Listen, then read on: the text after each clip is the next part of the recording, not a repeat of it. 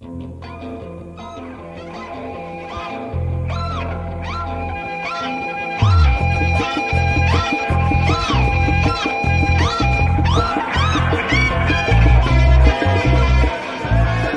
to Deeply Disturbing Things, the podcast. I'm Macie. And I'm Naomi. And we're two hot counselors, temperature-wise at least, who like to talk about deeply disturbing things. This is our therapy. Thanks for being here. Let's dive in. Skull. Is that off Vikings? That's Norwegian. Mm-hmm. That would be where I know it from. Okay. So check-ins. What you got? We just got back from skating out in almost 100-degree weather. Yeah. And it was really hot, and then we got popsicles, so now we're here. Popsicles were bomb, just so you know. Coconut popsicles are really good. Mm-hmm. I went on my first ever yacht ride during my friend's bachelorette party. That sounds over very the weekend. fancy.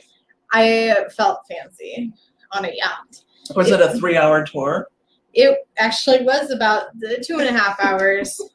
Yeah, that was fun. I saw a ton of dolphins. That was cool. Oh, yeah. I love dolphins.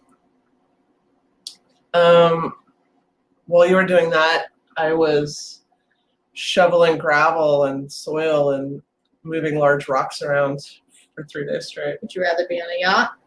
Well, I am going to have a really cute patio when I'm done, but a yacht would be fun. By winter time? My goal is to have it done before actual summer starts officially, like the June 21st date. That'd be good. Cool. Yeah, that's all I have. All right, that's all you have to do. Skating, rocks. Hot. We have some wine. Obviously moved into a new room. Again, the baby room. Back to the baby room.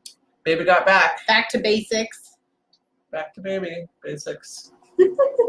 And we did that because the other room sounded a little hollow and echoey, and we wanted to see if this room would be better. But the trade-off is it's sweltering hot up here, and the other room was nice and cool. It seems like there's always like something. There's always something. We're gonna weigh it out and then pick the lesser of the evils across the board. We have the world's tiniest and cheapest AC window box cranked right now. It's kind of like if someone blew on your neck. Yes, like they had on your neck. No, we don't want the hot breath. But maybe if they had like an ice cube in their mouth and then they. I don't think it's that cold. It's not that good. It's not that cold. Maybe if they drank ice water an hour before and then. Yeah, like blowing on our neck. Their mouth was faintly cool. All right, you get to go first today. I'm so excited. Let's do this. Don't look, because we're really close together. I'm not looking. I'm gonna just look at myself in the camera. I need my peachy folder divider between us. So this was in the news a couple of years ago, pretty heavily. Do you remember the Turpin family and the House of Horrors? From where? California. Do you remember these faces and that guy's haircut? Yes, I do. You can actually show them now because you're so close. Look at this. Oh, you're not left out now, people. How do you forget about that haircut? That bowl cut that looks like my hair. Again, why are all these people on my haircut?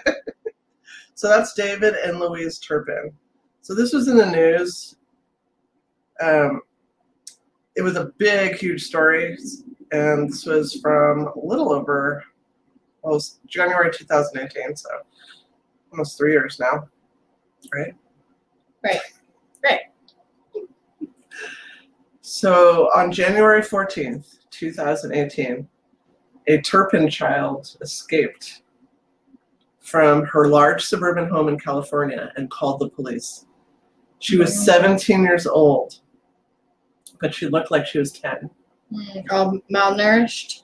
She'd found an old cell phone and had been using it to post to a secret YouTube account.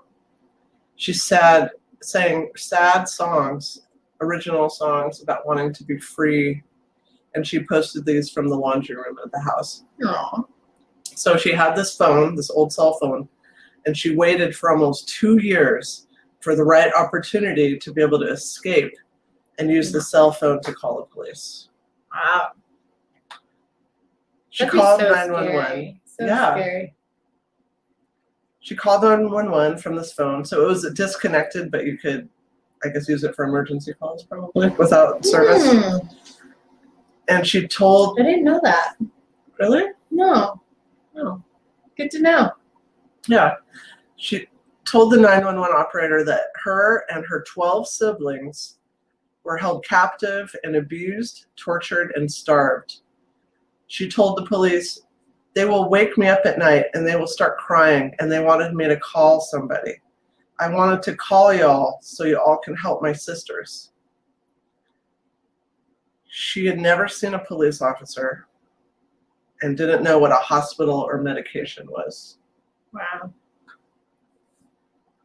So the police went to her house and knocked on the door, and Louise answered, and she seemed really confused about why they were there, and didn't want to let them get in, but they were able to see enough to be able to be evidence to just be able to go right in.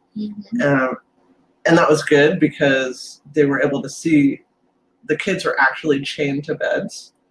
Wow, they saw them from the doorway? Well, no, they went in and they were able to see that. Got it. But if they hadn't seen enough evidence or had enough evidence to be able to go in, they might not have like actually witnessed it. It might have been hid, So they had enough evidence to enter, and they saw kids actually chained to beds.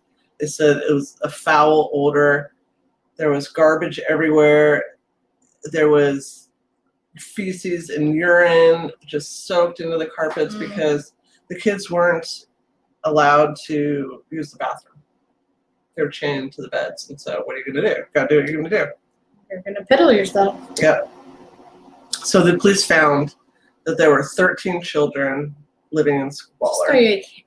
Just so you know, I can't actually read any of that from this distance sideways on your screen. So like you don't have to hide it from me. I can't see it. Like I can see. I feel like I'm taking the letters. SAT and you're trying to copy off my answers.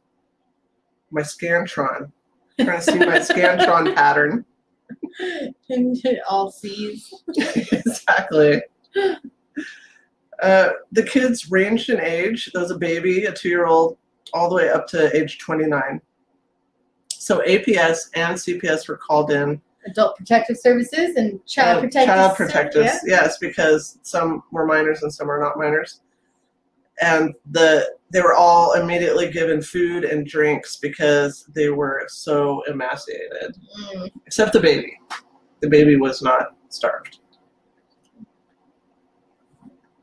So the kids said that when they had first started getting tied up, it had been with ropes, but then things started to escalate, and then it began to be chains.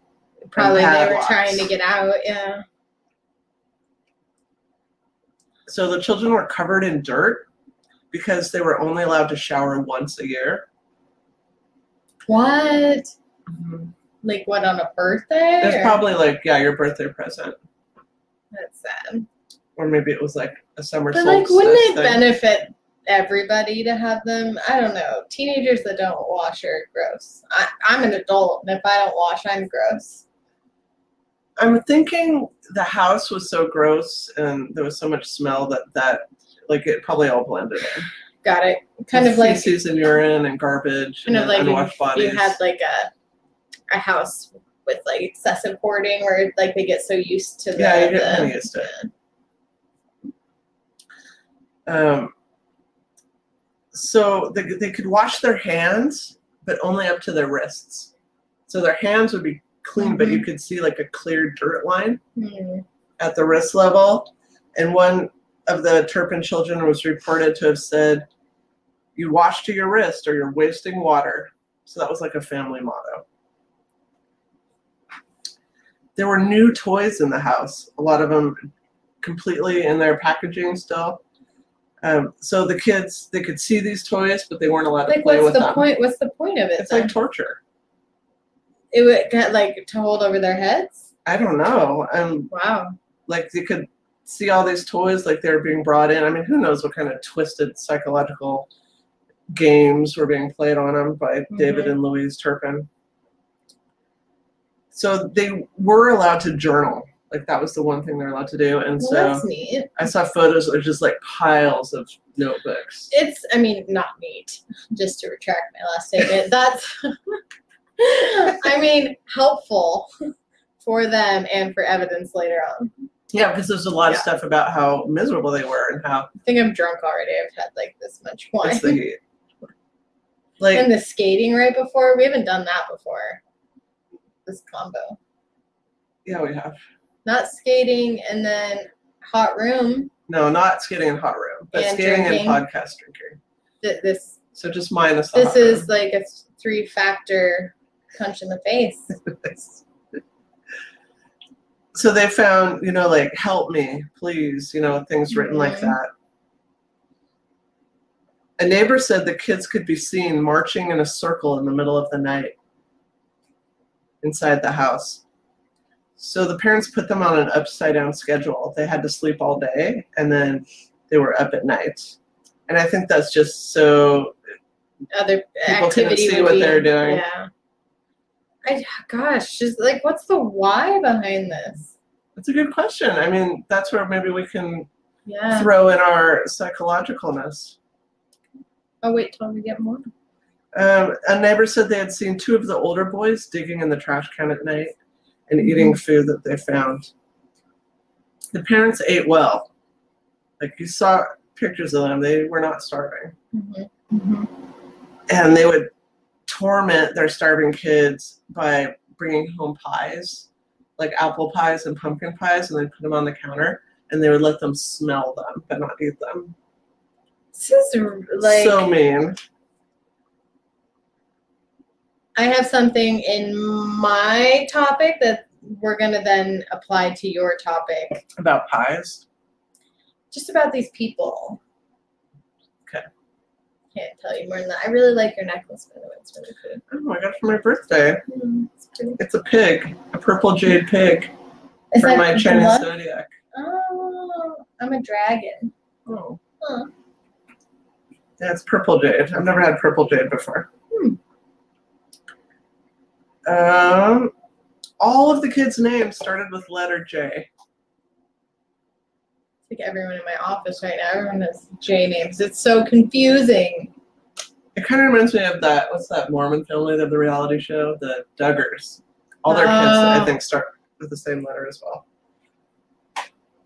So Louise's sister said childhood experiences may have led to Louise becoming a sadistic parent, and maybe she was, continuing a cycle of abuse. Louise's sister, her name was Teresa, said she and Louise were repeatedly sexually assaulted by their grandfather. Oh. And that the mother condoned and encouraged the abuse and actually would sell the daughters to him. So she would receive money by bringing the daughters to him. That's awful. So that has to have an impact. But then again, there's a lot of people that are sexually abused that do not torture their kids. Yeah, this is different level. Louise met David in the 80s. She was 16 and he was 24. And they decided to get married, so they ran off and got married. And her sister said she didn't marry handsome, but she married rich. Are those the only 2 options? I guess so. Handsome or rich. Whoops, I just zoomed that way in. I saw you later just go. In 15 years, they had had 8 kids. Wow, that's only like a couple-year break in there. No, you're constant. And if you're nursing, you're like constant. I mean, it's basically like continuously being pregnant. Because you're just attached to the kid anyway. It's just, they're outside and now they're inside, they're outside, it's all this stuff. They can just come and go as they please. Go back in, come back out, have a snack. It doesn't work like that. It doesn't? Unless you're a kangaroo. And then I think it does. The kids were dressed exactly the same. It's fucking creepy. I'm sorry. Look at these photos of them all dressed the same. Oh, it's like the prairie dress women. Show the people. Oh, the pubes. If you end up a bit, who knows? And yeah, I mean, all the same. Dang. Well, and that's a lot of kids. That's a lot of like. Do you have to like pre-order that many shirts in that color? Unless they're all wearing thing 1, thing 2, all the way up to I don't like it. 13. Nobody likes this. And those poor kids. Here's the thing: they were isolated from the world. They had no contact. I want to look at this mom's face. From the world, and so they just had no choice than to all be dressed like their siblings, and just be. I mean, the 17-year-old, like the fact that she was brave enough to get out of there. I think that's great, but I think that some of the other kids may not have had the capacity to be able to do that because they were so malnourished and neglected and deprived of stimulation that they suffered cognitive deficits. Oh, yeah, especially those are like formative years. Yeah, for your little brain. So they were dressed exactly the same and not get close. From the outside, it looked like a good life. I mean, they lived in nice sized houses and nice neighborhoods. I mean, like these wedding photos? Are these wedding photos or are these just family photos? So here's what they did. Every year, they would go to Las Vegas and renew their vows with like an Elvis preacher. Every year. So that's from one of them, the years. But don't these children just have like a look of horror on their face? Well, they blurred out their faces, but I think they just didn't have a choice. I mean, you don't have a choice when you're, trapped at home. You're not allowed to leave. You just have to go with it for survival. I'd just like run at a stranger. Save me! But you can think how many times kids do. But you'd be afraid though. Yeah, kids do stuff like that. I've seen it of like. Like, oh, stop it, leave them alone. Come on, let's go. And then you get like your ass whooped when you get home. Yeah, exactly. Well, and then there's the Stockholm syndrome too. Yeah. Where you have a reliance on survival on people, and so you do form bonds. Negative attachment too. So David was an engineer. I saw some high school photos. I didn't put it in here, but same hair. Okay. So they would always post, on social media about their family trips to Vegas or Disneyland. They're obsessed with Disneyland, so they went there all the time. It's like the picture of family perfection. Except a little different. I mean, not every family has 13 kids. No, it's and dresses them all the same. It's a bit excessive. Yeah. And so things just started getting progressively worse. The family withdrew from the outside world. They were secretly bankrupt. So they're living in this big house, secretly bankrupt, and there's different ideas about what that was. It could be living beyond means, could be poor management of money, and different things like that. All 8 children were pulled out of school and taught at home at one point. And on David's bankruptcy papers, he was listed as principal of the Sandcastle Day School. So that was the homeschool he established. Is that your sweat on your keyboard? Or my spit, I'm not sure. Just don't look at it. It's my glisten. Glisten drops. Your glisten dropped all over the place. It's hot in here. I feel like it's helping. No, if it was off, we would not be able to be up here. Because when we started this, it was like I was dying. Now it's like being almost like these children, like being kept on the brink of survival. Yes. Like it's like we get to touch the reptile. It just won't kill me. No. Maybe. We get that one that one little waft every now and then, a little poof. Like it makes my I feel it on my sweat. Like where it's like, oh, that's so good. Yeah, it feels good, right? It's so good. So at this point, there were still Skype visits with extended family. That's leaking, and it's very cold. Oh, you put the whole bag on. Sorry, we have a bag of ice. We have a bag of ice, and I was gonna put on my legs and it. Well, because it's a Ziploc. Not zipped well. It's not locked or zipped.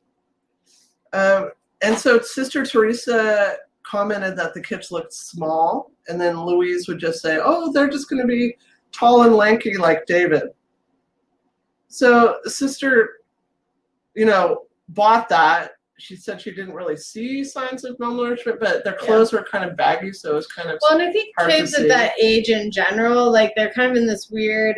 I mean, not to compare to dogs, but like when you have a dog and they're in that weird, things are growing at different rates. Their legs are too long and their butts are too big, and it's like nothing fits together. Your teeth quite. Yeah, so like I could see an outside person like not questioning that. Yeah, but then Louise decides to cut off visual contact and just talk to her siblings on the phone, and then the kids were homeschooled, so that eliminates opportunity for like school staff or somebody else, a school bus driver, to be able to detect signs of abuse and neglect. Yeah. So really, the kids are cut off from the world. From like gatekeepers out there to try to help. They don't get to watch TV. They don't get anything like that to be able to, compare. Well, that's often like the first time you realize, like, oh, this is how other people live. It's when you go to someone else's house for like a play date. And you're like, oh, both your mom and dad, like, they get along? Okay. Like, oh, you have cable? Or you're like, wait, you don't get to watch The Simpsons? My mom said we didn't get cable in our neighborhood. Liar. You live in California. Lies. Mother, you lied. Before moving to California, David and Louise lived in Texas. And by the year 2000, cruelty and neglect was starting up there and starting to escalate. Their neighbors said other kids didn't want to play with the Turpin kids because they said they smelled bad and wore weird clothes and had weird haircuts. Being the smelly kids are always the worst. I've had days at school, in full transparency, where you forget your deodorant and then you're that kid. Smelly kid. Well, and look, they did the boys' haircuts just like David. I mean, that's just like the 80s. No, that's it's like 70s. In itself. That's like like you have to. Well, it's like a long bowl. A 70s bowl cut that looks like your dad. Okay, to be fair, I think my dad did my bowl cut, but. My dad loved me. Both of my sons had the same fucked up haircut at one point in their life when I couldn't figure out what to do, and it was the bowl and the long. I'm so sorry, kids. I'm sorry. Public apology. Right? It's that haircut that we saw on FDR. It's that haircut now we're seeing on David Turpin. It's a haircut we might be seeing on you. But you have the world's largest bear claw in the back, so you can't really tell the back. What, this big clip? Yeah, it's that giant bear claw. It's a good, like... No, it's handy as hell. I wish... My neck is very sweaty right now. I wish I had a bear claw. I didn't know they're called bear claws, are they? Yes. What do you call it? A clip? Macie. Is that a California? It's a specialized kind of clip. There's alligator clips. What the? Oh wait, are those the snappy ones? Yes. The ones that you use like if you're coloring your hair? And that in the day you could use as a roach smoker also. But also can use for your hair. I don't do drugs. I don't either, but when I was in high school, I did the drugs. Okay, but did you actually use a hair clip like that? I have used one of those. It's the point to They're like not burn little your... metal ones. Yeah. Okay. I have like a big... Suck that roach until they're... The whole thing. I had like the big giant ones for dyeing your hair, so I was imagining like... No, it's so you can really just get in there. And they're metal. No right? waste. Those little metal ones. Yeah. Okay. It allows the no wasting of the roche. That's cool. Learn life skills here at Deeply Disturbing Things from two professional counselors. I'm lost here. This is for entertainment purposes only. It's our fun. Let us be. Let us be. We're sweaty. We may have minor heat stroke right now. We do this every year. We die of heat stroke in the attic. And we don't learn. Okay, so the kids, neighborhood kids, they're rejecting the Turpins because of their weird haircuts. At one point, one of the children had run away when they were living in Texas. But because he was so severely malnourished and neglected, he wasn't able to communicate like the direness of the situation to the police. Oh. And so the police just took him home. Oh, fuck you. Yeah. Oh, fuck you. I'd be so mad. And so, I mean, that maybe played into why so demoralizing. Nobody really tried it again. It's like, oh, well, it's not going to work. It's like learned helplessness. Yeah, well, and it's kind of like well, maybe what they're doing to me isn't wrong. If the police don't do anything, then maybe it's not wrong. Right. No, good point. Because they never learned anything different. Yeah, good point. Stupid police. In that moment, that one moment, you did bad. Should have asked more questions. Should have asked more. And at least, like when you take the kid home, like, look, do a looky-loo. Or, like, a medical eval, perhaps, from a professional. Yeah, good idea. Yeah. Or just call CPS just because. Should I be a police officer?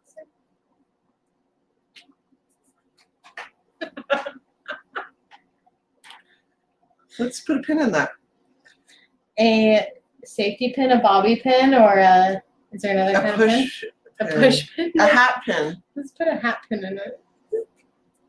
In 2010, now they're in California. My ears are sweaty. Louise gave birth to her 13th child. And so she, people would ask, how many kids are you going to have? Are you going to keep having kids? 25. Yeah, 25. that's what you say. I'll have 20. I'll have 25 as long as God keeps giving them to me. As long as that sperm keep hitting, I keep pregnating. Pregnating. That's right. So even though several of the children were adults, they were rarely allowed out of the house. Like I said, often chained to their beds, fed once a day. Once a day.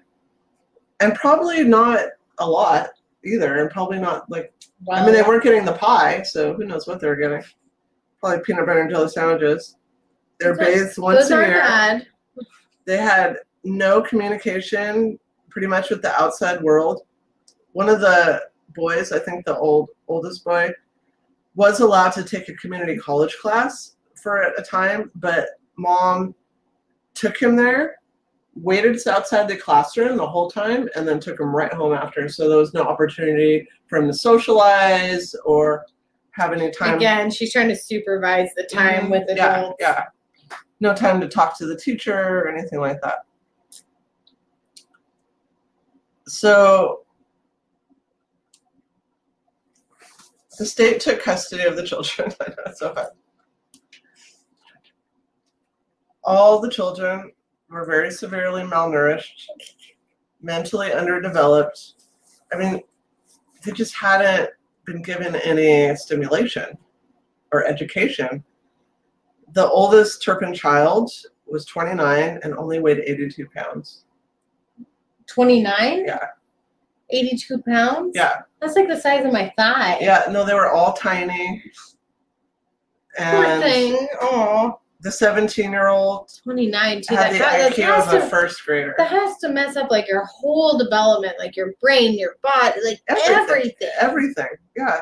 So not getting stimulation, not getting education, not getting enough food, being abused. I mean, it's like all these terrible things. So the kids did receive extensive medical and psychological treatment. They got to stay for extended stays in the hospital. They had like these teams come in and really do amazing work with them. And I remember when it was first coming out in the news, like the kids were so excited to be able to like watch a Disney film, watch a Harry Potter film. Like they've never got to see culture. Yeah, just what being a kid means. Yeah. And so they're just so excited about those things. There was just always basic needs. If that. Mm-hmm. So the county district attorney said, "This is among the worst, most aggravated child abuse cases that I have ever seen or been involved in my career as a prosecutor." So what about David and Louise Turpin? They were charged with 12 counts of torture, 12 counts of false imprisonment, 7 counts of abuse of a dependent adult, and 6 counts of child abuse. And then David received an additional charge of a lewd act on a child under 14. I could not find any details about what WTF. Wow. Yeah, I don't know what that was. Somebody reported something inappropriate. But an additional line was crossed by Creepo David Turpin. David was also charged with perjury in relation to false documents he had filed with the California Department of Education because he said that the kids were being educated in a private school. So they both got life imprisonment with a possibility of parole after 25 years. I learned something in my topic that, oh gosh, I'm not going to be able to remember the year, but after a certain year, like you have to at least serve 85, I think, % of your sentence before like good behavior or whatever will be taken into account before you can like leave early. But prior to that point, it could be shortened even more extensively. Okay. Well, I mean, if they get out, I think that's going to have a big impact on the kids. Oh yeah, could you imagine? I would move like to a different country, because they're not going to be able to like travel. Mm-hmm. Yeah. So like I would just move out by piece. Yeah. So the kids are focusing on recovery and looking forward. They got a lot of donations, about $500,000 that helped pay for medical and dental care, but that doesn't go far. I was about to say, you said $500,000, and that's yeah, 13 that's like kids, a couple of thousand across everybody. So that did assist with dental care, medical care, educational assistance, so getting some tutors in, just trying to make up for those gaps. And other needed services. They had received very little education, as I mentioned, and they were very excited to learn about the world, to learn to ride a bike, to swim, to learn to cook. I mean, they just hadn't. I feel like I need all these things. Received anything. I just chained to a bed and made to lay in your own piss and shit. Like, that's just horrible. So the DA, he said, "I was very taken by them, by their optimism, by their hope for the future. They have a zest for life and huge smiles." Could you imagine they were so hopeless for so long? I mean. And then to finally get rescued. Yeah, they didn't know they were going to get out of it. No. They probably had given up. I mean, this kid, 29? Yeah. Mm-hmm. I mean, I just wonder if that daughter hadn't escaped and called the police, what would have happened? I mean, someone would have died, for sure. I mean, would they have just kept them there their whole lives? Probably. It's just so sad. I'm going to fix this window right. Sorry for my squeaky chair. What's wrong with the window? Nothing. It's getting darker. Keep going. Oh. Yeah, so they're looking forward. They're working on school, working on their health, learning basic life skills. I mean, you have to learn everything. How to ride a bus, how to shop, how to, have a bank account. I mean, everything. So the kids don't want their identity to people who they meet to be one of being a victim. And because that means they have to relive their trauma every time they meet somebody. They want people to know them for who they are and what they're going to be doing, which I really liked that attitude from the kids. It's cool. You can just shine that sunlight right in my face. You look good. That looks good. Because that's a good point. If people see you as you are this person that endured that thing, like you do have to relive that trauma every time somebody brings it up again. Meets you. You know, if that's the lens they see you through, it's like, oh, that you poor thing. Mm-hmm. Like, aww, and you're like, oh my gosh, I'm so sorry you went through. How about the strength and the resiliency? Yeah. How about you just focus on like, wow, you're at this point, great job. Yeah, and that's what they said they want. They want people to know them for what they're going to be doing and who they are now. Well, because why would you want to focusing on that victim? Yeah, and that whole identity is controlled by their parents. The last thing they want is that to carry through. I mean, let me be my own person finally. Right, because that's the true escape from the House of Horrors. Ooh, nice ending. I like that. Just made that up. That was just so good. That's all. I have nowhere to put my laptop. I'm a can in, and I'm excited for my topic. I am hot and sweaty. Yes. So I am going to talk about psychological profiling of serial killers. Oh. I know. So we'll talk about a couple serial killers at the end specifically and kind of talk about how they would be classified. And I have a couple audio clips of them just to give a little exciting. Substance. I know. All right. So keep in mind that like this is going to be a little overarching, but the goal being that like we can learn a little bit more about the psychological part and the mental health part that goes behind all of this, because a lot of the interviews I watched for serial killers, you hear the police say, people say like, what was the motivation? What was the motivation? Just murder. They just wanted to kill people. And like you hear the police say that over and over again. And I do think that from the research I found, like there is, I mean, yes, murder is part of it, but there's more there for us to understand. Yeah, so it's got to be something more. Or yeah, and not to like normalize anything in it like it's okay way, not by any means, but to help us understand a little bit more psychologically what can lead up to that. Almost to just like normalize the fact that these people do exist and certain circumstances and traumas can make things more likely for somebody. You know, not necessarily that this evil person was put on the earth randomly and they just did this. You know, there's human nature behind this as well. Yes, drives. So a serial killer is a person who murders 3 or more people over a period of more than 30 days.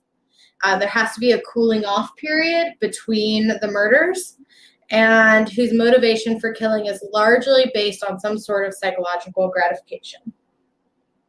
And that kind of helps distinguish it from like a mass murder, where somebody somebody who's in a psychotic episode and not thinking about things.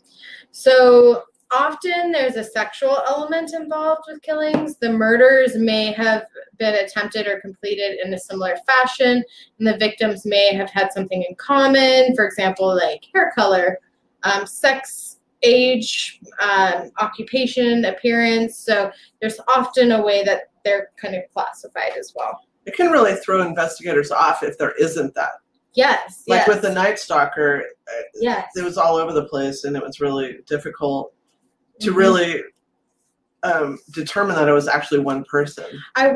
Side note, I watched his interview, The Night Stalker, and it was really interesting because he was willing to talk about it as like that we statement, or like people who experience trauma might do this or that. But when they'd say, so is that why you blah, blah, blah, he would say, I decline to answer that question. It made me think of I feel statements in counseling. How like when somebody's avoiding accountability, we say like, okay, well, like, let's talk about how that's your thing versus generalizing. But totally a night stalker. Not doing I statements. No, not adhering to the Adlerian principle. I know, it's hot. It's hotter when you drink more, so keep going.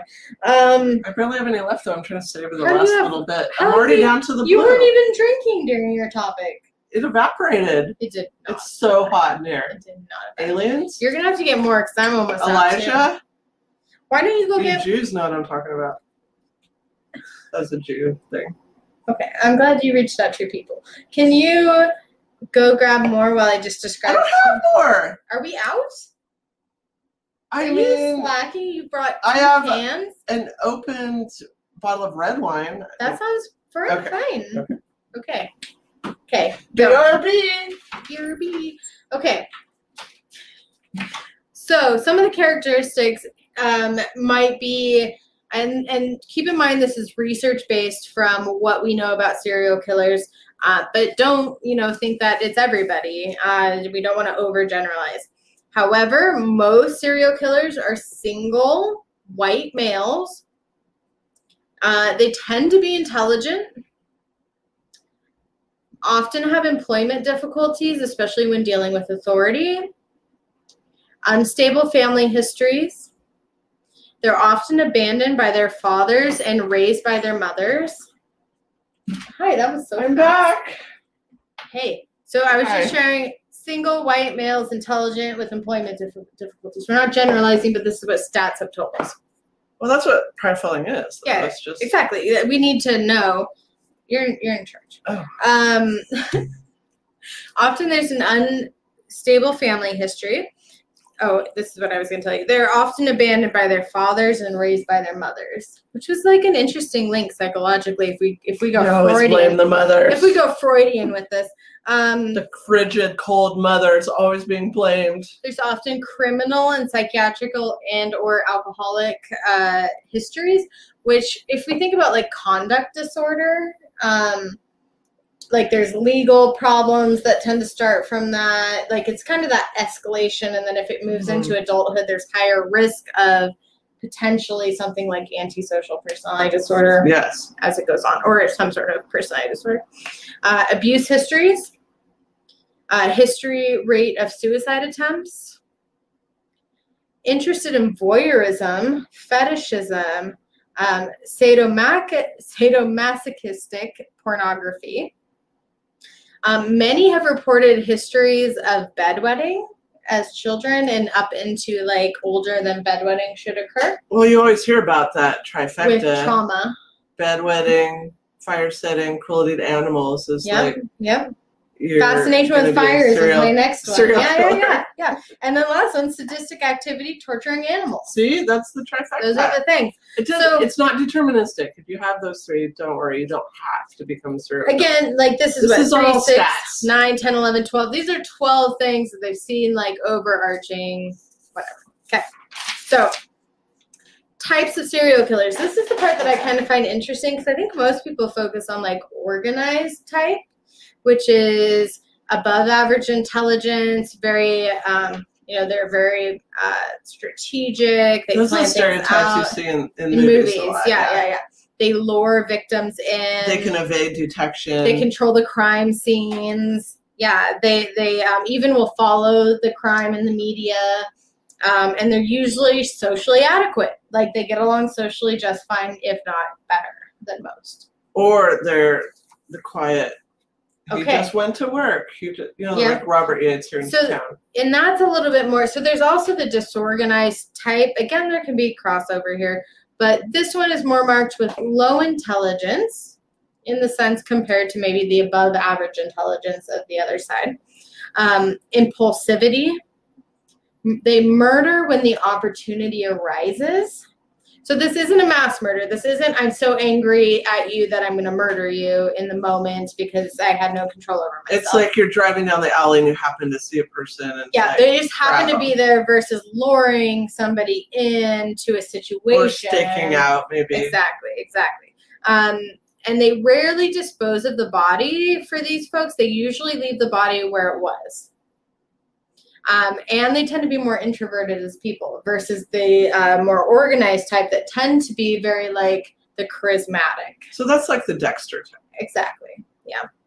Okay. So let's talk a little bit about the prevalence of serial killers first of all. So there's approximately 400 serial killers in the U.S. in the past century, with anywhere from 2,526 to 3,860 victims. It's a lot of people. But there's some that have never been caught, and bodies have never been found. Some that have never been caught, even like missing persons that have just never been, indigenous women, all those different things. That's what I was actually thinking about. Yeah. So I think that these are obviously low numbers. Like most stats, we only know what is reported. Yeah, I think it's probably underreported. Absolutely.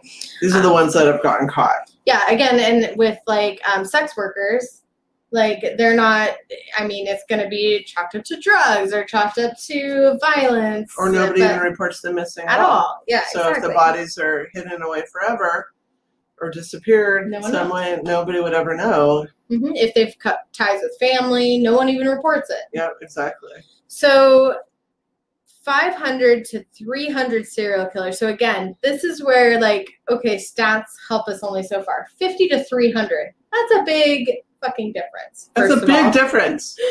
That's how many they would assume are active at any point in time. That's a lot of serial killers active at this moment. I'm just like looking at the apartment back there, like over there. Who lives over there? Well, and I think we get such in our heads like it's these bad, evil people, and they're so far away from me. But just think that there's it could be anybody. Yeah, it could be anybody. You don't know your neighbors really. And the more you know them, sometimes they work their way into your life to know you better, and that's not a good thing. So who knows? That's true. You don't know. So serial murders have increased over the past 30 years. We have seen an upward trend with them, even though they're most talked about in the 70s during that kind of era, but they've still been on the incline. Over 80% of the 400 of the past century have emerged since 1950. Wow. Does it say why? It's on the rise? It could be better detective work. It could be better reporting. It could be better follow through from police investigations. It could be knowing better profiling. I mean, I think there's so many different factors that could play a role in those numbers. Motives. So I wanted to break down actual motives because, again, I kept watching these videos and it was like, they're just bloodthirsty. One I will talk about is actually bloodthirsty, but I wanted to know more, and diving into like the forensic psychology side of this was actually really helpful. So there's the visionary motive type. Insane or psychotic is how they classify it in this kind of police classification world. Compelled to murder by entities such as the devil or God. Okay. All right. So you can see maybe some like cultish folks perhaps falling in this. Would that fall under delusional at all, or? I mean, no, they're not considered. It's almost like delusional disorder. It's not. It's more, if you would think more like narcissist personality disorder, maybe merged with an antisocial, where it's like the grandiosity. It doesn't necessarily mean that they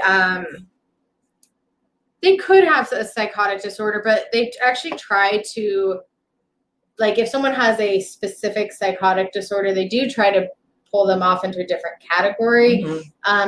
But sometimes it's hard to tell. One of the ones we'll talk about was kind of hard to tell because it was inconsistent. So there's also mission-oriented. So this is no psychosis at all type sounding stuff, no delusional sounding stuff. They believe what they need to rid in the world of what they consider immoral or untrustworthy or unworthy. The victims are often prostitutes, young women, gay men, etc. Like, I'm serving a mission. Sometimes those, though, don't they actually turn out to be gay themselves? As far as the ones for, like, gay men? Yeah. I mean, they wouldn't admit it openly, probably, but I would assume so. Some repress something. Just in the fact of, like, not knowing how to socially appropriately have an outlet for that. Doesn't go with narcissism and social culture for men at all. Right. Okay, and then we have the hedonistic. So this is like deriving pleasure from killing. So there's subtypes: lust, thrill, and comfort. So are we gonna get into necrophilia with the comfort? I mean, a little bit. We're gonna dive. I would say that each of these could probably have their own like dive, but we're gonna like touch base with all of them. Necrophilia is one of the things I have trouble relating to. I would hope so. Okay, so there's also the power control type, where the objective is to gain power, control over the victim. Often these killers are abused as children. And is there probably like a torture element, like delaying, like you're not just killing, but maybe dragging it out and doing horrible torture things? In this one, it is mostly sexual power and control. So it doesn't mean that sex can't be used as torture, sure. But it's not necessarily torture outside of sex. Usually power and control tends to be aligned with sex related. Okay, got it. Okay, it got really dark in here. Do you think we can pull that open a little? Oh, I thought you meant your topic. No, well, that too. I just can't read my paper as well. I'm squinting. This camera does really good at picking up light, but I can't read paper. Oh my God, I'm blinded. Too much. Maybe just turn on this light. Oh. So bright. Okay, just that one. Oh, there we go. That's cool. All right. So then there is a whole category which blew my mind: medical professionals. Oh my God, this lighting is so much better than that bright sunlight. Thank God. Medical professionals. Wait, as serial killers? As a whole category. As a whole motive. Oh shit. So remember how I talked about the doctor? Like, yeah.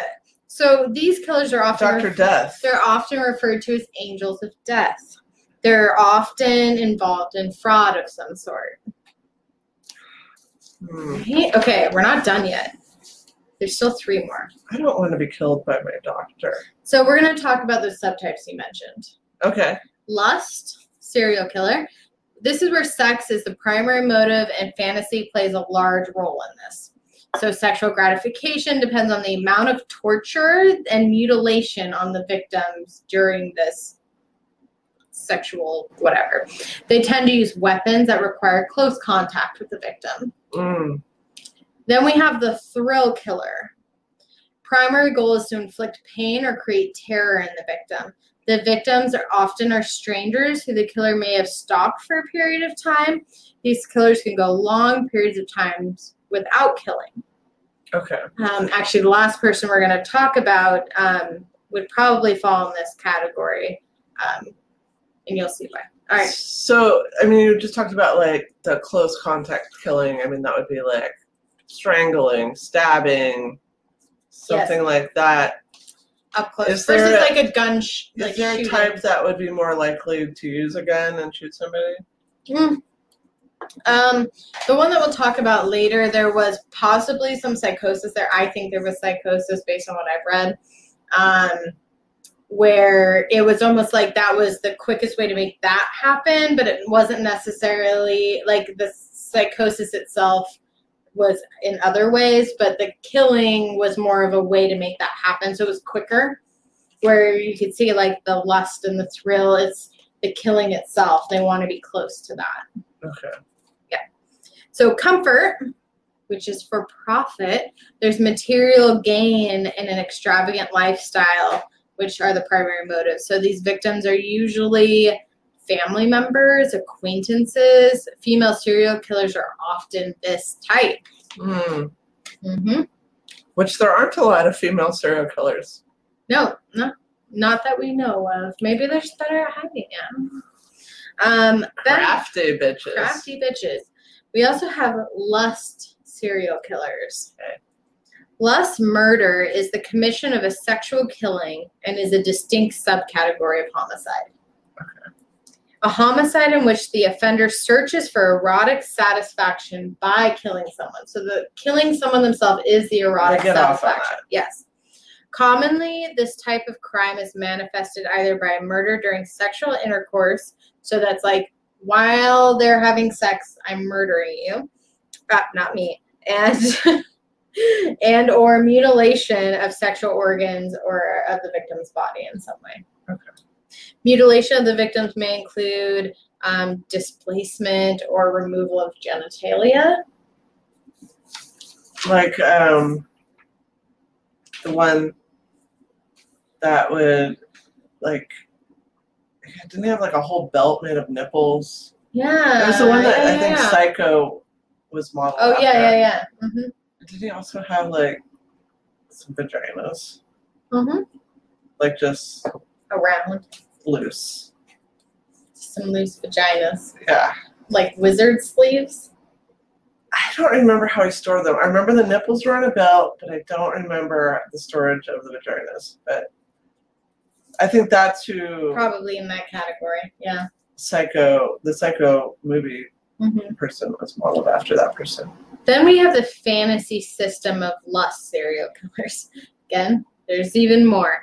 Common themes found within these fantasies is power, domination, molestation, revenge, as well as the desire to degrade and humiliate others. Lust murderers transform their fantasies into a predatory criminal behavior. Each time the paraphilic fantasy is acted upon, it increases the level of sadistic deviance and sexual violence required in order for the offender to reach an orgasm. So these folks, like that fantasy starts maybe here and it builds. So like you do this with somebody and then it's no longer good enough. And then it's this and it builds. Yeah. Okay, so let's talk about lust serial killers in early childhood, because we've been able to note from research some different things with this. So there is kind of this notation and research of a lost childhood. One research study indicated that traumatic pre-adolescent events and lack of structure and support in the home environment fueled sexualized fantasies.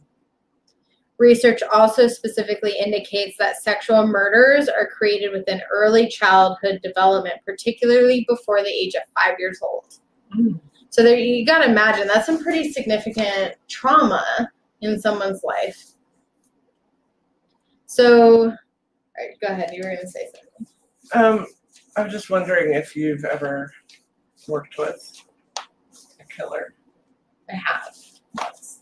Actually, yeah, once. I worked with somebody that, as a teen, that I saw all the danger signs, and then 2 years later, actually, they did try to kill somebody. Is that the one I know? I don't know. That I worked with? No. No? Okay. No. Yeah, it was probably before that. Okay.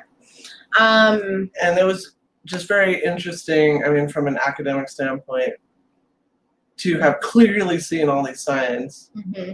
And then, 2 years later, yep, they're arrested for attempted murder. Yeah, you know the one person, young adult, who acted in a lot of these antisocial ways and then ended up getting in legal trouble for actually mutilating somebody. They survived, luckily. But then later I worked with an adult who murdered somebody as part of kind of almost like a initiation process thing. Yeah, and then he served 30 years in prison. I worked with him right after he got out. Yeah, it was really fascinating. Huge trauma stuff. We did a lot of mindfulness. We really did, on reactions to not becoming instantly angry and like blacking out. Yeah.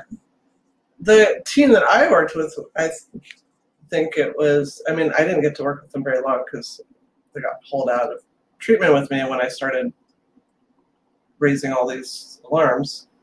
What? Do you want me? Okay, all right. Jeez. Sorry. Pusher. But there was, I think, some delusional disorder, psychosis, something going on with that individual. Yeah. Okay, so let's talk about some of the killings. Like, what does this look like? Skyfall Red Blend. It's a little like, almost, I don't want to say musky, smoky. Like a little smoky flavor. Paul brought this over the other day. It's good. It's the leftovers. It's very good. Thank you, Paul. All right, so the killings. Mutilation typically takes place post-mortem overall. You just hit me? I'm hot, and this is like, we're in a close quarters.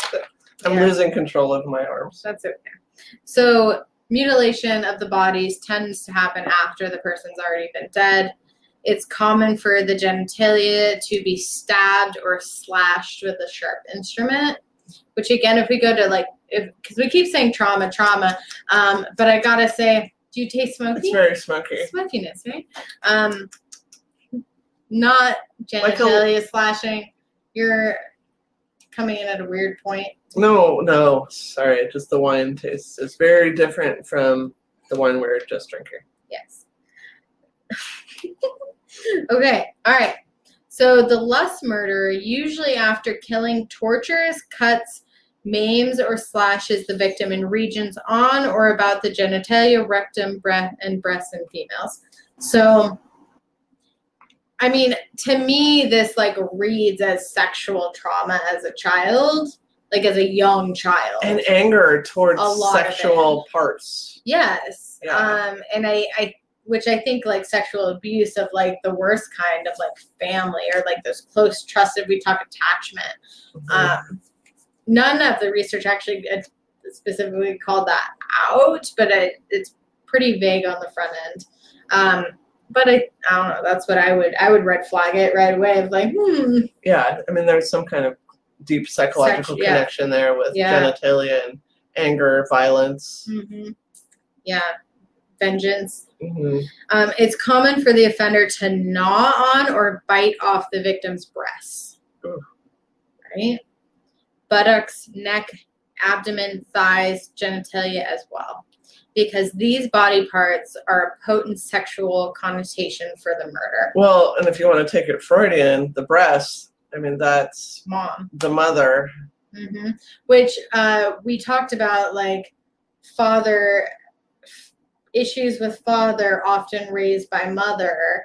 So there's probably a lot of family-based, because there can be that, like, I'm stepping into that father role, but with a lot of anger and resentment against mom who allowed things to happen in younger childhood. So a lot of things.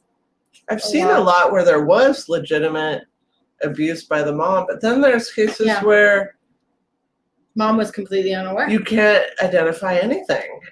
And then I'm like, well, did they just not uncover things? Well, or was there really not anything? Were they really... I've seen a few things where, like, mom was, like, very enabling. Like, the abuser took on the dad's role of being more abusive and became more abusive towards mom, but within a line because she's still mom. And then, like, you know, that line can get theoretically crossed in these scenarios. So for the ones where there's really no childhood trauma identified, do you think that there really is no childhood trauma, or just none was uncovered? I mean, I would say, like, barring psychosis or some other mental health diagnosis. Right, with no psychosis. I mean, I don't see it, honestly. Because I've read of some cases, and it's just like, I know. I wonder. I doubt. Honestly, when I read the ones where it's like, I had a normal childhood upbringing, everything was fine. Yeah.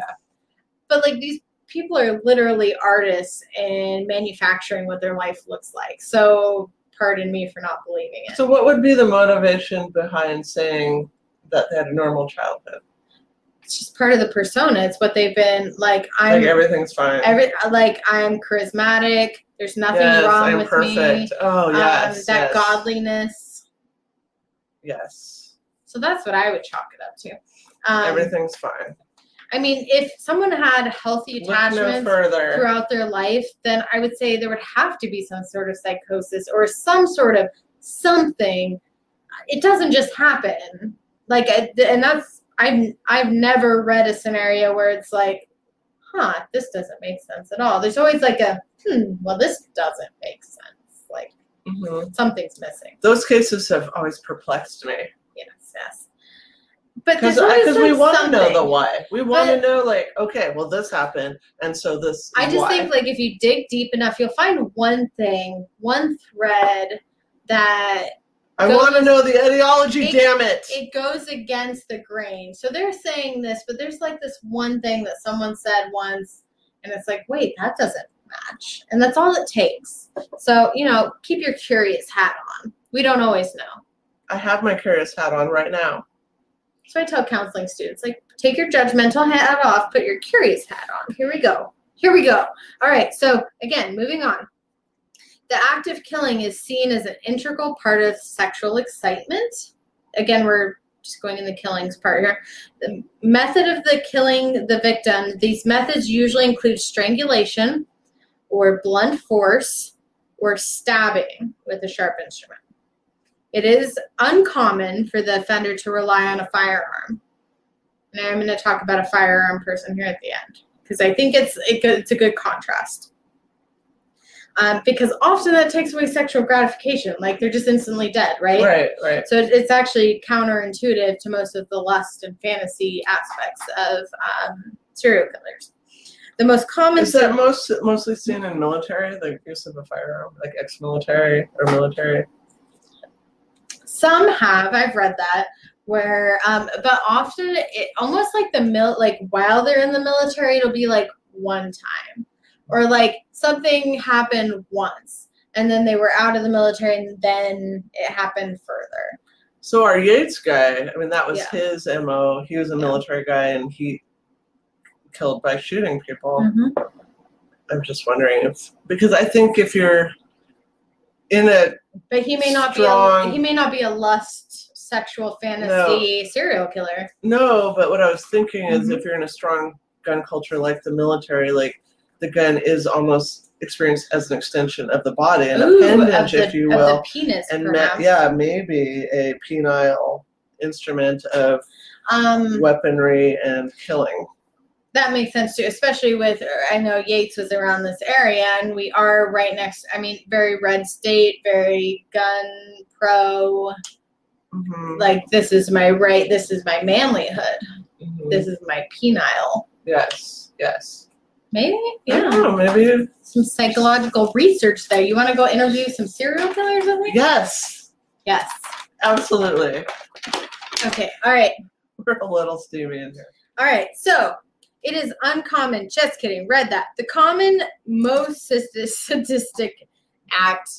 There's a lot of. Stop looking in the drawers. I'm sorry. It's very distracting for me. Squirrel. Stop it. She's looking in the baby drawer. Well, because I was like, oh, those are swim diapers from last year. I wonder if they still fit. I saw your eyes. I know. I was like, what size are they? Lock on the door. I was like, put it back. No, I'm leaving them out. We only got 2 minutes for our bits, so stop being funny.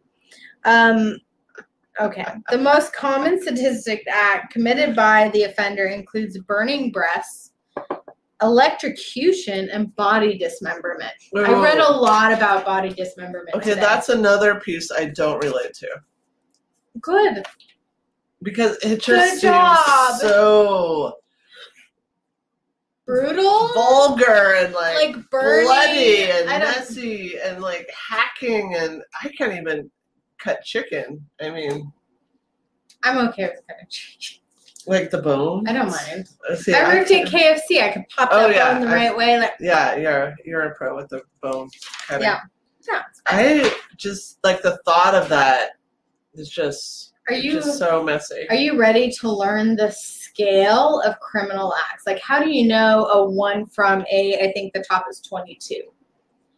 Yes, for let's do it. Levels. Okay, so a number 1, the lightest category here, is those who kill in self-defense and don't show psychopathic tendencies.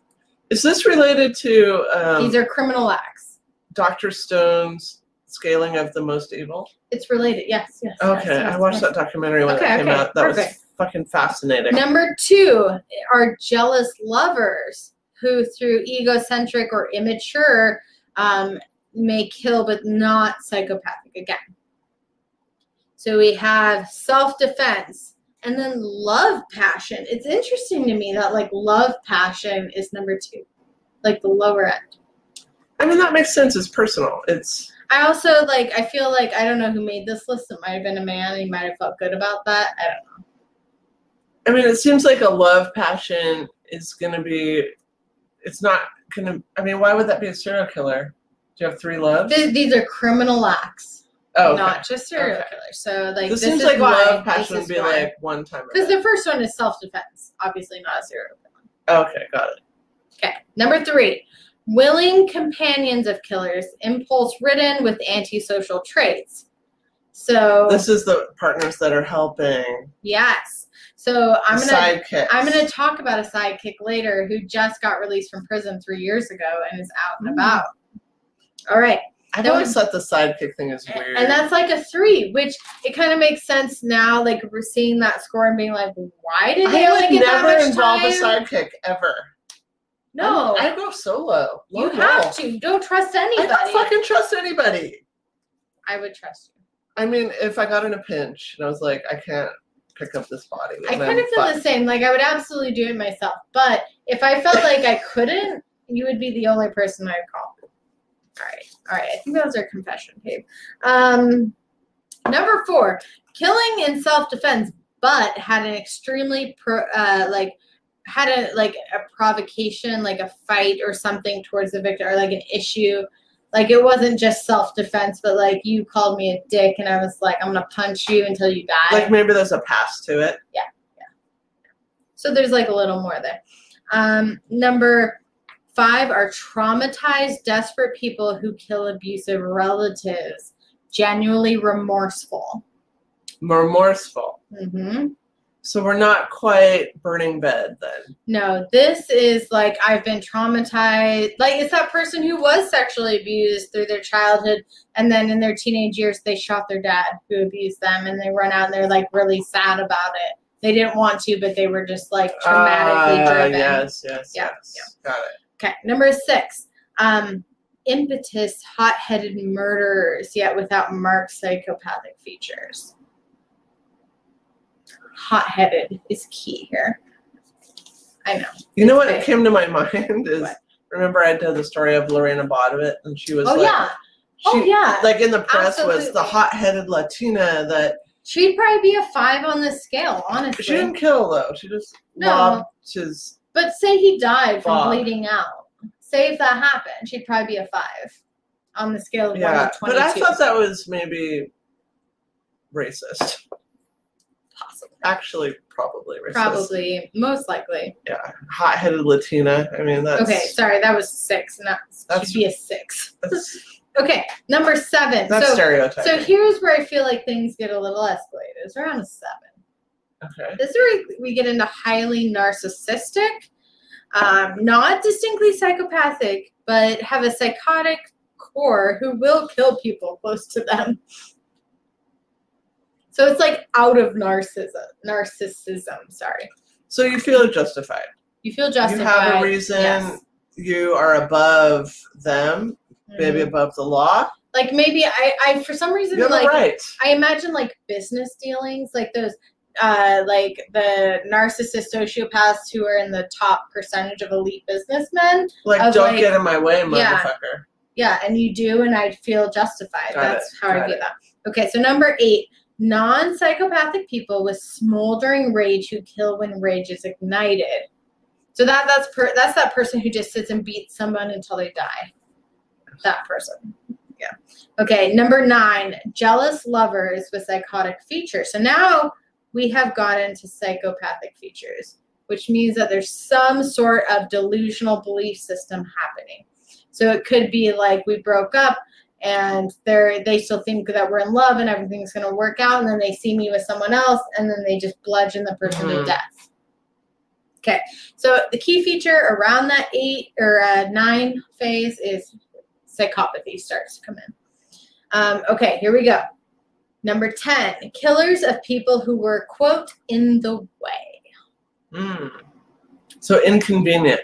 Yeah. I mean, we're really getting into a disregard of human life. Yeah, we're moving away. Yeah. Like that's what I liked about like actually learning you aren't a person. You are a pawn, and you're in my way. Yep. And you have to go. And number 11 are psychopathic killers who were in the way. So killing another killer. So say like is this vigilante justice? Like it could be like maybe you did team up with somebody. Oh, and now you're like, and now I don't trust now they're them. a threat to me. I don't trust them, and then they kill them in order to advance their cause. Because if you think about it, like killing a stranger, yeah, that's really disregard for human life, but killing someone that you created a bond with within this structure, yeah. Okay. Number 12, power-hungry psychopaths who killed when they were cornered.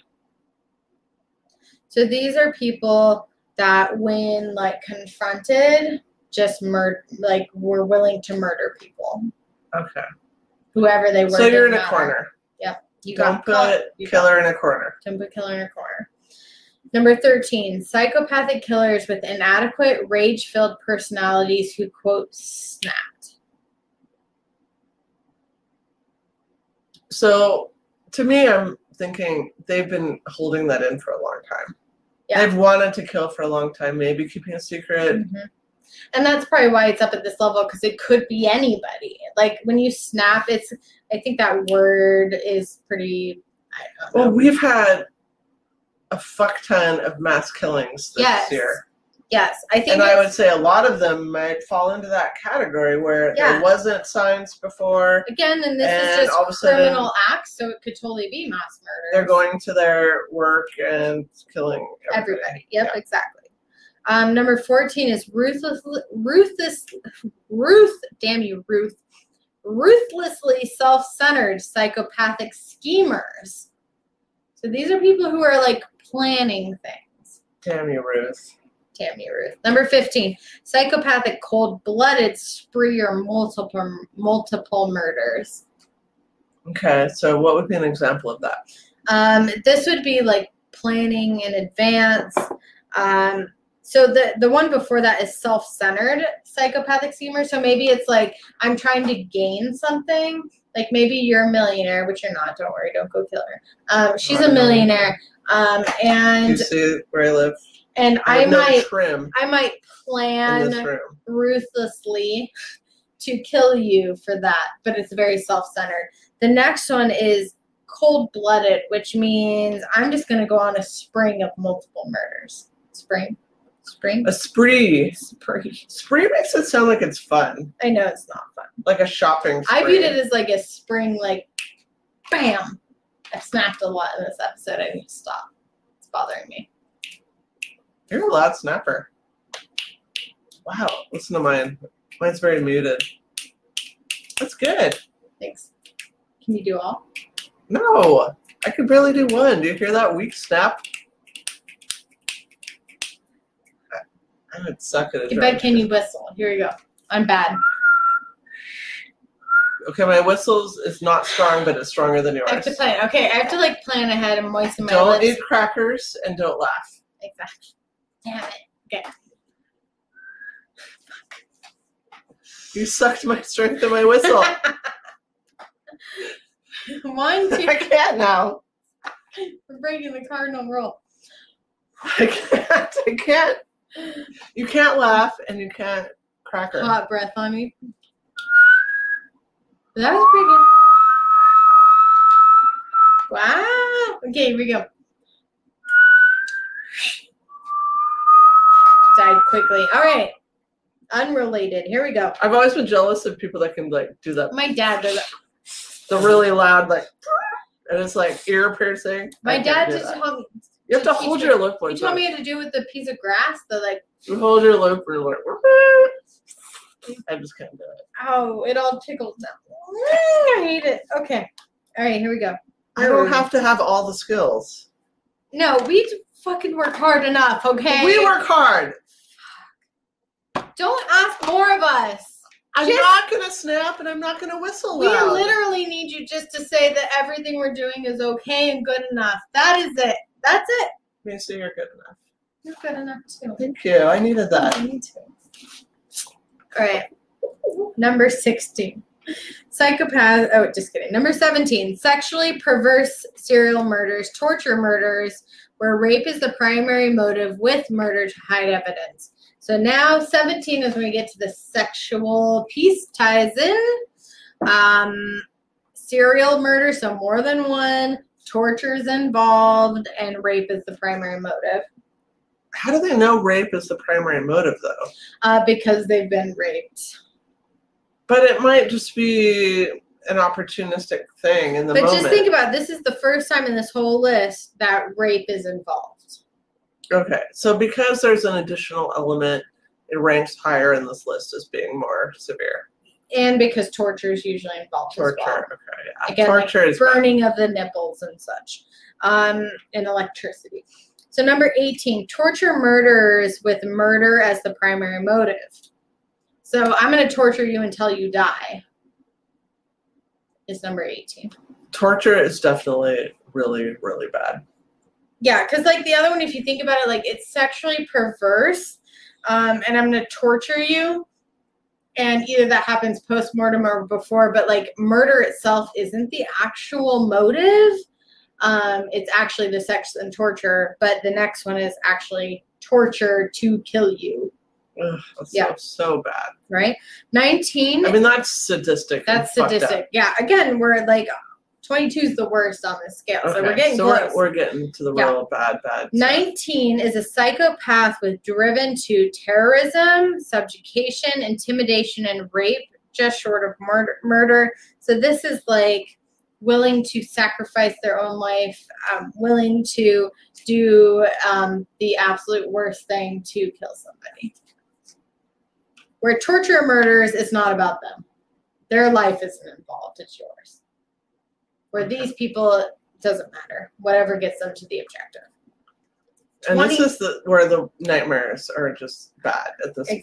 Exactly. 21, psychopaths preoccupied with torture in the extreme, but are not known to have committed murder. So this is different because, like, kind of like what you're talking about with the kids, just honestly, would I rather have been probably just killed quickly, easily, versus being tortured for 20 plus years of my life, never knowing if it's going to get better? If you would have asked one of the kids at the time, they might have said, just please end it. Just end it, yeah. Enough. So that's why this goes higher. It doesn't actually have to be murder. It's just that I want to torture you. And I enjoy torture. You hear where victims are begging to just die, be killed. Mm-hmm. Yeah, just please kill me. So this is that person that such a bad place just wants to torture to see the pain, not even the death.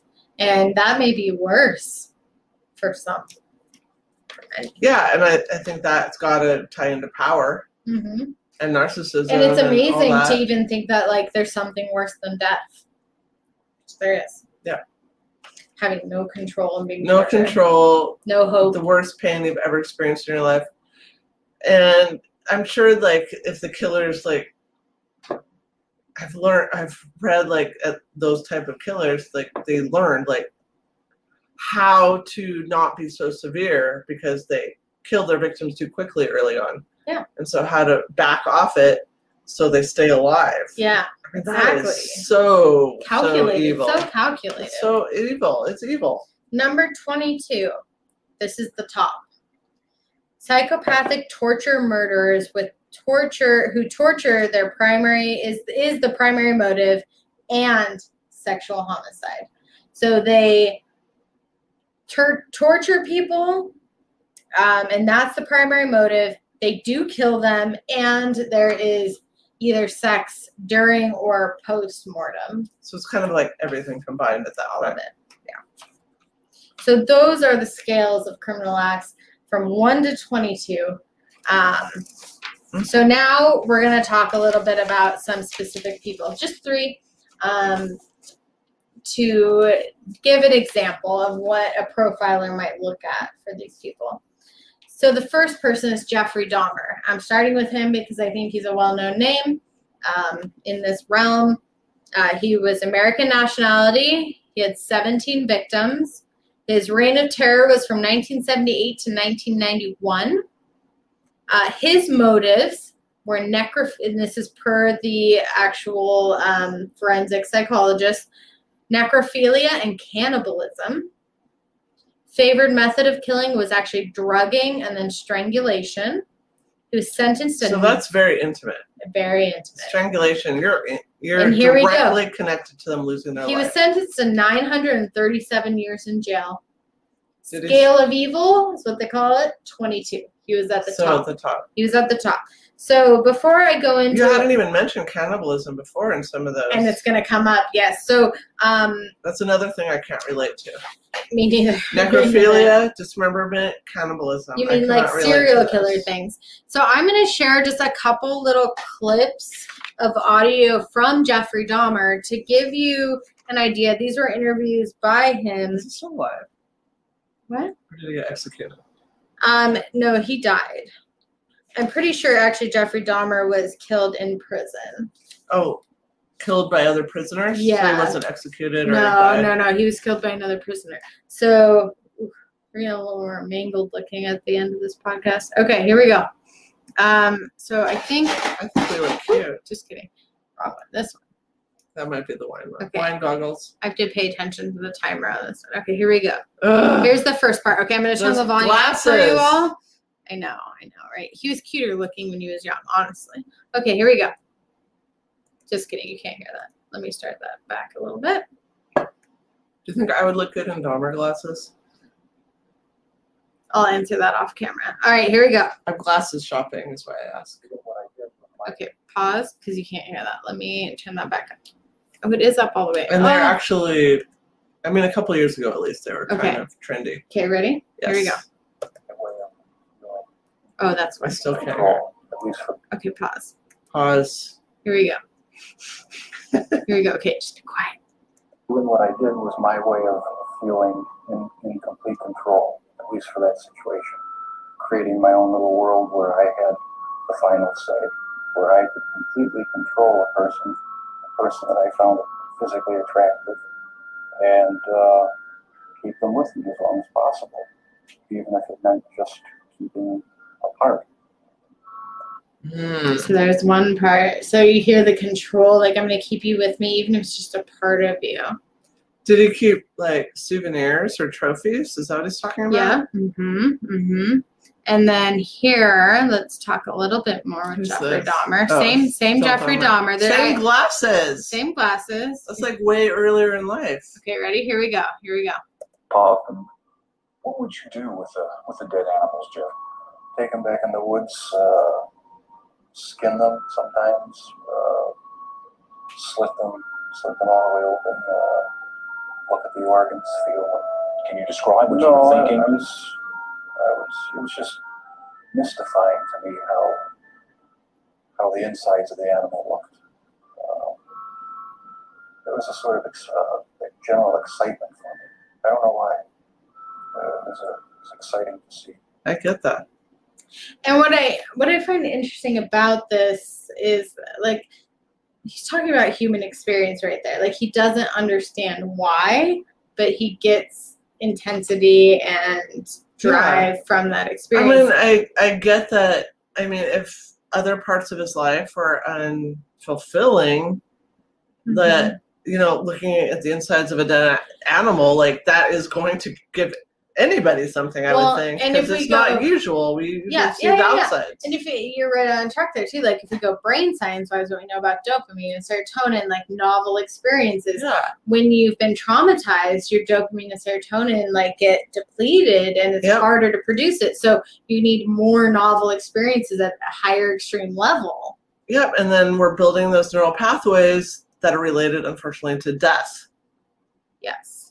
And then that it becomes this leveling up almost of needing things to be more and more extreme, which is why, like, with these folks, you tend to see, like, harming animals being first before they experiment with humans, because it is accessible. Leveling up. You can get away with it. It's not like, oh, I want to harm a person really bad.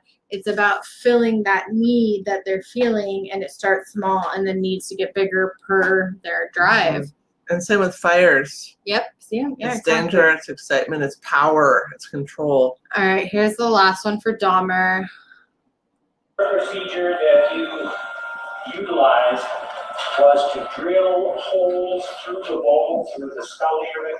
Yes. What did you inject into the hole?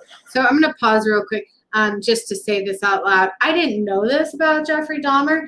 He drilled holes in the heads of his victims prior to being dead to kind of put them in a sedative type state to have more control where they were less likely to object. So that's what he's talking about in court right here. Here we go.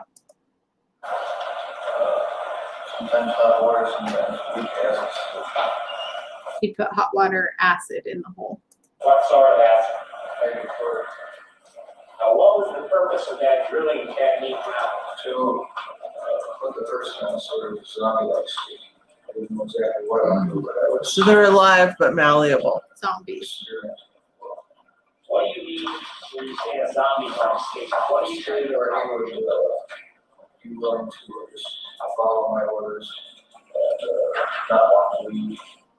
This is probably extreme brain damage. Right? So he's literally doing a lobotomy on somebody and putting in water or hydrochloric acid to make them like a zombie-like state so they would do what he wanted them to. Wow. Wow. I didn't even know that about Jeffrey Dahmer, and I've heard a lot about Dahmer. So that was interesting to me to hear. So before we dive into the next person, I want to just talk about Dahmer a little bit about what we know about him as far as like classifying. So he began dissecting animals as a child. He killed one man and then waited 10 years before he killed again. He was on probation for a year for exposing himself and masturbating publicly in front of two 12-year-old boys, which red flag sexual trauma. Like if you were a child counselor and you heard that, you would be like, okay, I'm going to watch for that.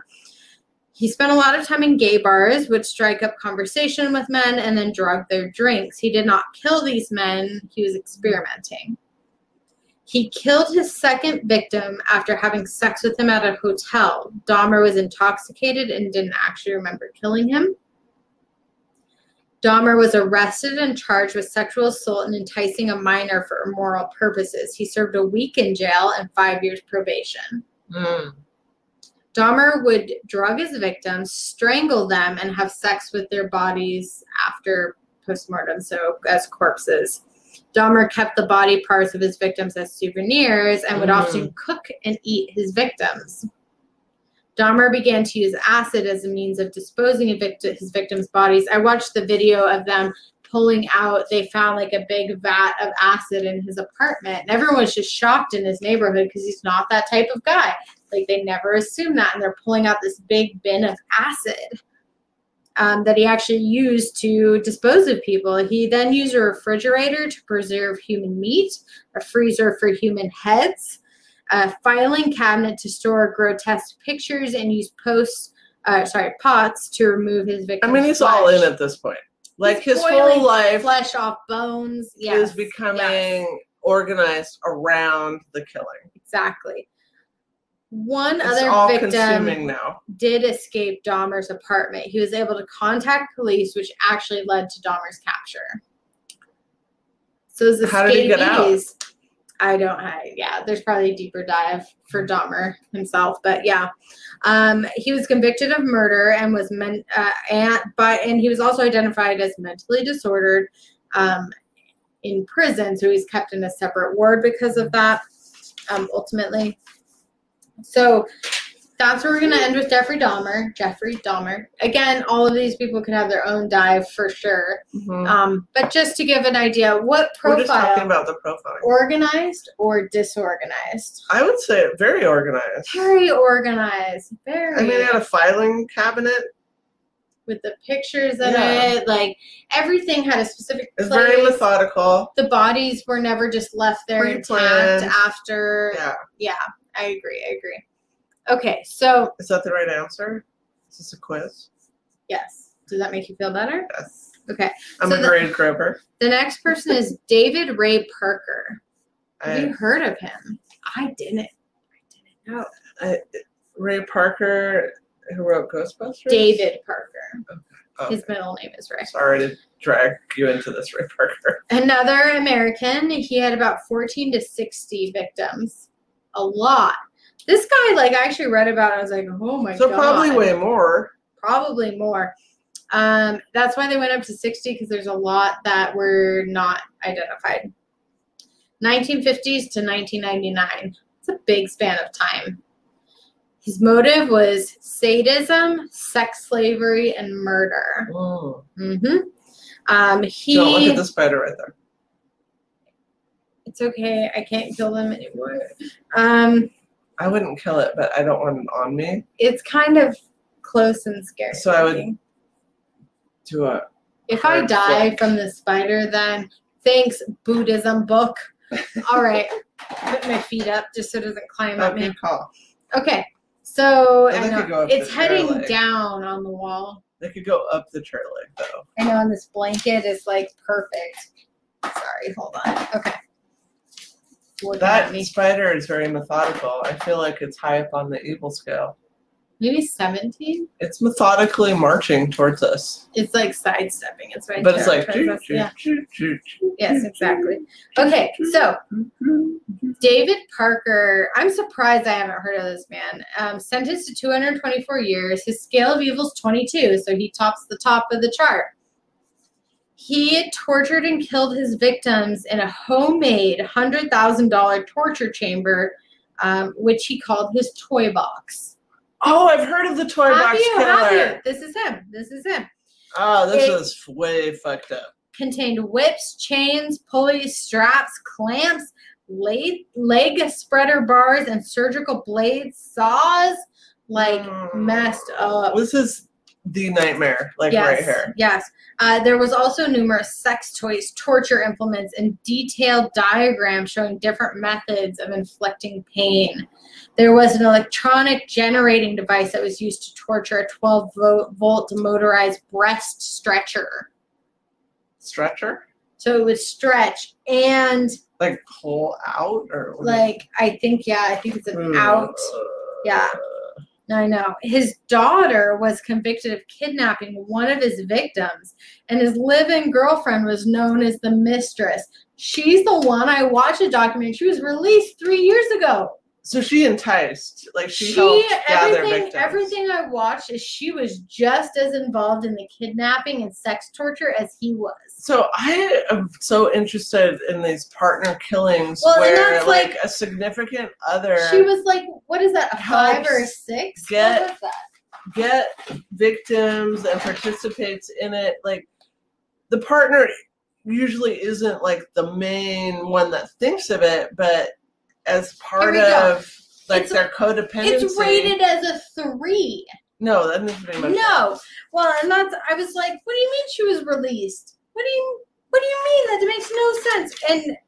And well, maybe it's because on their own they wouldn't do it. Her name was Cindy. She was released 3 years ago, but she was charged for kidnapping and rape. So after it was the mid-1990s, you were required to serve at least 85% of your sentence, but prior to that, it was much less. So she only served 18 years total for this, and then she gets released. Her only thing she had to create was a plan for her release of where she was going to live. That was it. That's it. She's out there. She's out there. Maybe I should do a topic sometime on this partner stuff because it's interesting. Very, very interesting. I agree.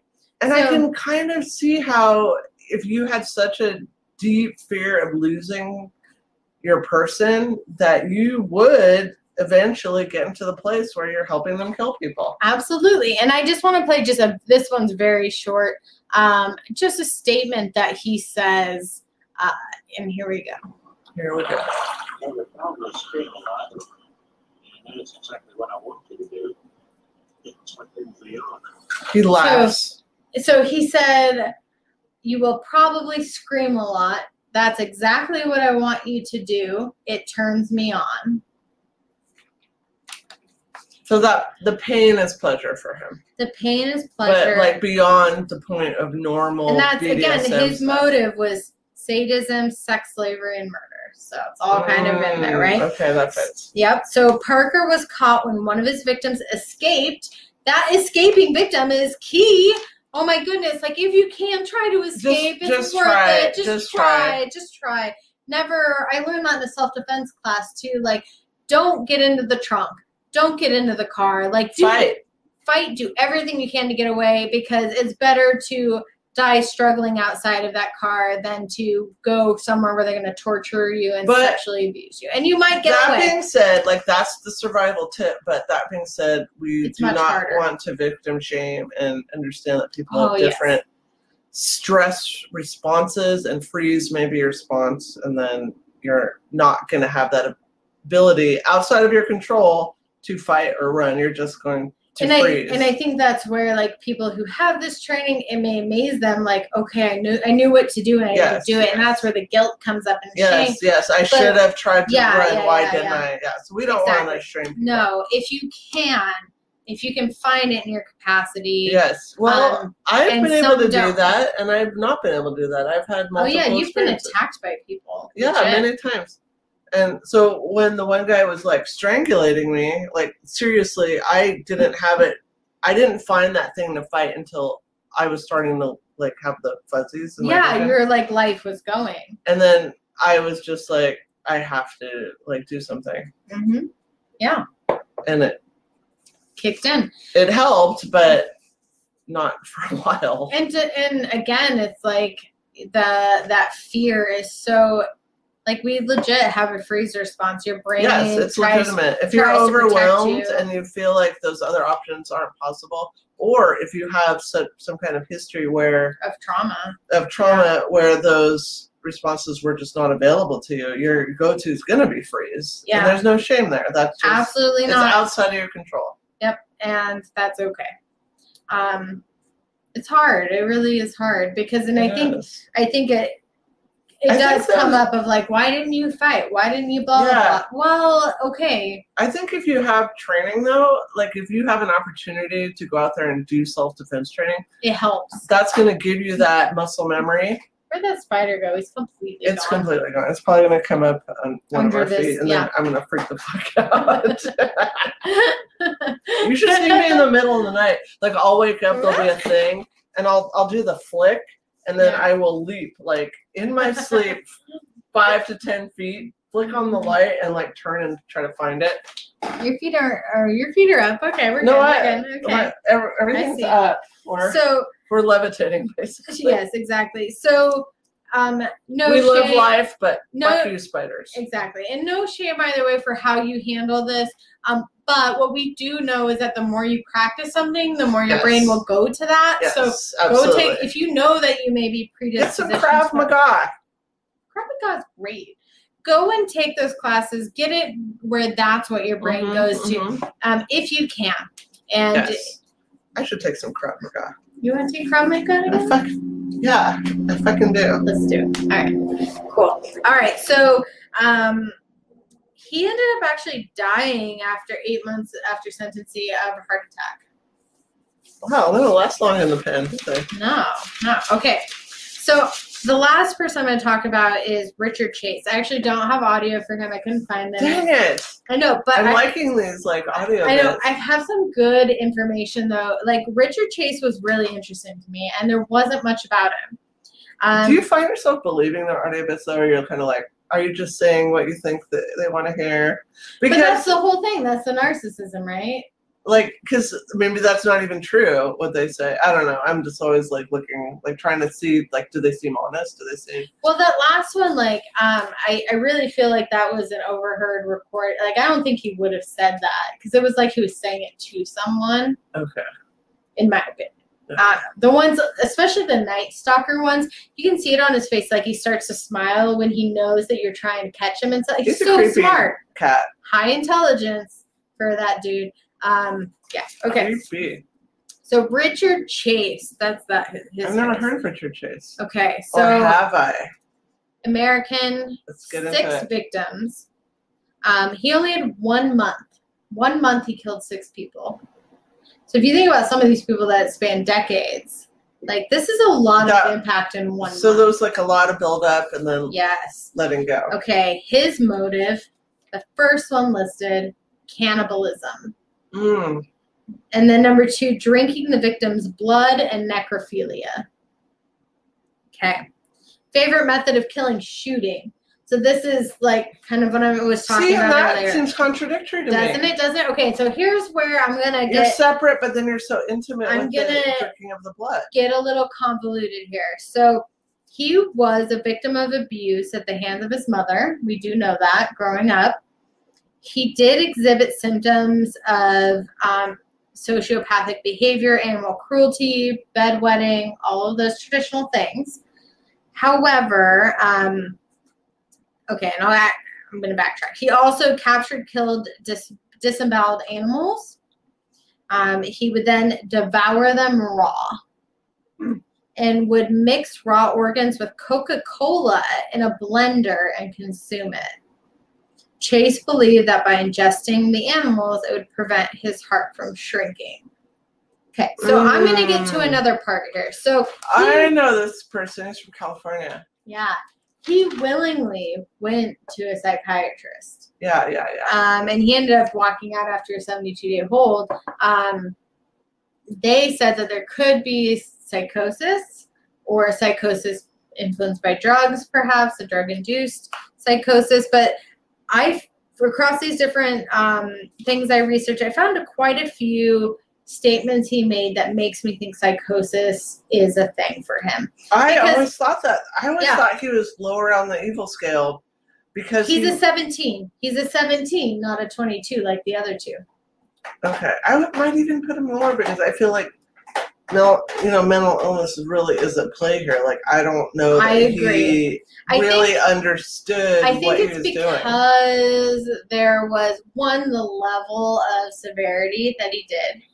And then 2 was he did acknowledge that what he did was wrong, and he knew that. So he acknowledged those 2 things in court. But did he have control over himself? And that's what's iffy, because at sometimes he said that it was almost like he didn't remember parts of it. There were times when he said that he remembered vivid details. So I'm glad you brought this case, because this case is always on my mind as like, could this even be a serial killer? Exactly. And okay, yes. So some of the thoughts that came up, I don't know, I got my toes up. At one point, he stated that Nazis were directed by UFOs. He also said that even other people reported that he had bizarre behavior, often had drug use. So if there's drug use induced psychosis. And hadn't he just started college, like he just moved away from home? Yep. Yeah. So that's a big change. That's a stressor. He nailed shut his door because he felt people were too close. I want to do that. He went to the ER once to find who stole his pulmonary artery. Yeah, so that's delusional disorder. That's delusional, right there. Absolutely. It gets. He again went to the ER once because he felt the bone of his skull was coming out of the back of his head. Delusional disorder. Delusional disorder. He felt his stomach was backwards. Delusional disorder. He also felt that many times his heart would stop beating. And he often said that some of the reason why he was drinking blood of his victims was because he felt he had a blood disorder, and this helped the blood disorder. Right, because he needs to like refresh his bad blood with good blood. Exactly. So to me, like, this is psychosis. Yes. Psychosis. For that sure. was this is mental illness. Mental illness, absolutely. Which, I mean, to be fair, the others are mental illness as well. Yes. But antisocial is a mental illness, but I mean, I think there's that line between, I think what they're trying to decide was there choice or not? Were there opportunities or not? And they did end up ruling that he had opportunities to not act in or engage. But I feel like that's easy to say when you're not the person with the delusional disorder. You're not the person that's like, my fucking heart stopped. What do you want me to do, people? Okay, so I'm going to explain a little bit about why. He was like called the vampire, right? Yes. Yeah. He was the vampire of Sacramento. Yes, that's that's right. So some of the reasons why is because some of the things get a little brutal here. It was a little brutal. Was there some racism though also? Because he was part Asian, wasn't he? I mean, he doesn't. I didn't see anything. From my memory, I think he was part Asian, and that may have come into play. I can't tell from your weird ass crooked picture. I'm gonna look him up on my phone. Right there. He looks part. I don't know. He looks like half. He looks like Jeffrey Dahmer, just with brown hair. Richard Chase is his name? Yeah. Okay, so Richard Chase, Asian. Okay, but let me tell you this one thing before you get all high and mighty. I'm not high and mighty, ever. I'm low and mighty. Let me just tell you this. He kidnapped a baby. No. Decapitated the baby. Shot it in the head. Fuck that. And then drained its blood to drink it. So this is where, like, yes, psychosis was at play, but the level was so severe that, like, I mean, how are you going to release this person and not worry about the safety of other people? No, and this is a systemic thing, I think, too, here. Yes, because, like, support systems and medication and mental health treatments. It's called the Dracula Killer. I saw the Vampire of Sacramento. Mm-hmm. Oh, jeez. Yeah. So right, maybe I made up that he was pretty. I think you made it up. I didn't say anything about it. I remember something about that though, because it like Look it up, there let was us know, something. No, refresh I us. looked briefly on the Wikipedia, but I didn't say anything. Okay. So but I feel like that had factored something in with the mother and maybe some barriers with her being listened to with her concern. I don't know. Maybe. I might have dreamed all this. I didn't find anything about, like, mom or anybody saying any concerns. I might have dreamed all of this. Okay. Or I might be confusing him with somebody else. He was involuntarily committed to a mental institution after being taken to the hospital for blood poisoning, which he contracted from injecting rabbit's blood into his veins. Yes, the rabbit's blood. Yes. Chase was diagnosed with paranoid schizophrenia and was treated with psychotropic drugs. He was deemed to no longer be a threat and was released in 1967. We got some. So how long was he inpatient? It was within, I believe, a year that he was then released. After killing his second victim, who was pregnant, Chase had sex with her corpse, mutilated it, and bathed in the woman's blood. So I believe this is the one I looked up. He actually, like, rearranged her organs in her body. He did put the kidneys back, but he pulled out other organs. There was a yogurt cup that she was probably eating when he came into the house, but he had, like, there was blood in it, so it looked like he had used the cup to drink the blood. Reduce, reuse, recycle. Mm-hmm. Well, okay. Even with the baby killing, which is atrocious, I still feel like he was not killing to kill. Like, there was another reason. Yes. This is why he's a 17. Well, I feel like there should be lower, even. I don't. Look at your poor hand with your peanut wound still. I know. Oh my God, that's terrible. I know. Thank you for acknowledging my peanut wounds. You need some aloe.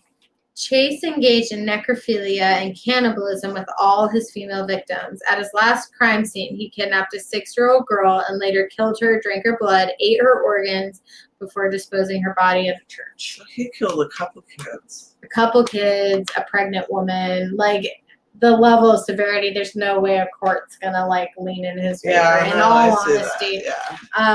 So he was found guilty on 6 counts of first-degree murder. The jury rejected the argument of not guilty by reason of insanity, and he was sentenced to death.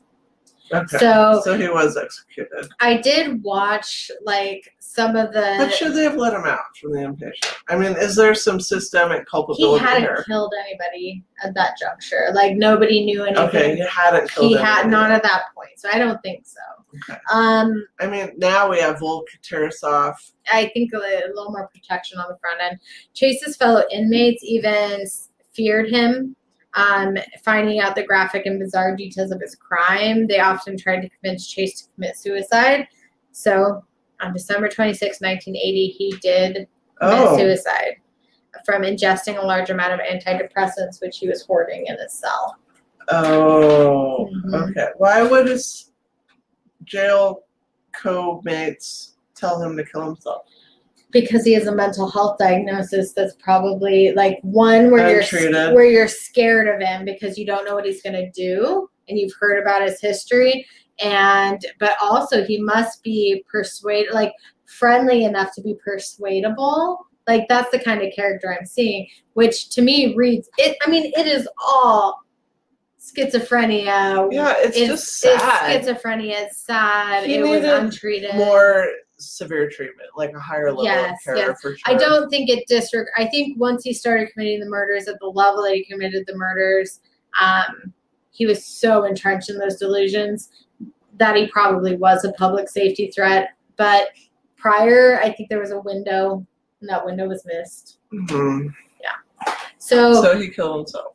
Yes. And so I think that, and again, like none of the others, like it was, you know, Dahmer was killed by a cellmate. Like nobody else, the other one's a heart attack, is killing themselves. That's mental health. That's depression. Yes. That's like being pressured. No, the other two were too narcissistic. Why would they take themselves out? Exactly, which to me speaks more of serial killer. Yes. I would say that this was serial murders by someone who is in a psychotic I'm glad you brought this case, disorder. because this is the case that I've always thought should not be a serial killer. Yeah, and he's listed in there. And I think he's brought up because the killings were horrific and graphic. Yeah. But I've always felt like that was wrong. Like that was more. Well, and I think that just untreated mental health issues and very sad. Yeah, and I think for everybody, for him and the victims, a lot of stock in the like. Well, why did he? You know, why bring them to the church? Why So have they thought that was calculated? The baby's box organized at the church, and his response was, "Well, I was going to go back to it because I wanted the blood to drain out more." Like it was all very like, I mean, in a sense, practical. But sort of simplistic. Practical. Like, I need to do this in order to have this so I don't get blood poisoning. I need to, like, it was always these health delusions. Yeah, that's what consistent that's what I wrote down on my paper. I said health delusions because it was everything was related to health. The bone coming out of my head, my stomach inside out. That's a major category of delusional disorder. It is these medical health delusions where you think something is wrong with your body. And from what I saw, like throughout his whole life, those were major things. That not even just body, he just felt there was something wrong with him. And so if you had a delusional type disorder, it's going to cling on whatever is there in the moment. And yeah, so I wanted to bring that one in because I felt like it was a good contrast, but it kind of gets clumped into that category. I'm so glad you brought that one up. Woo, I'm done. And the AC is finally kicking in. No, it got cool outside. It's nighttime. It's nighttime. That's what it is. Nighttime. It just doesn't look like nighttime on here. Okay. What was your topic again? The Turpin family house of horrors. Oh, yeah. Oh, yeah. Okay. All right. Until next time. If you suspect kids are being abused and neglected, please report it. Please report it. And anyone can be a victim of a crime, so let's listen to anyone who says that they are. Listen. Thank you. Thank you. Bye.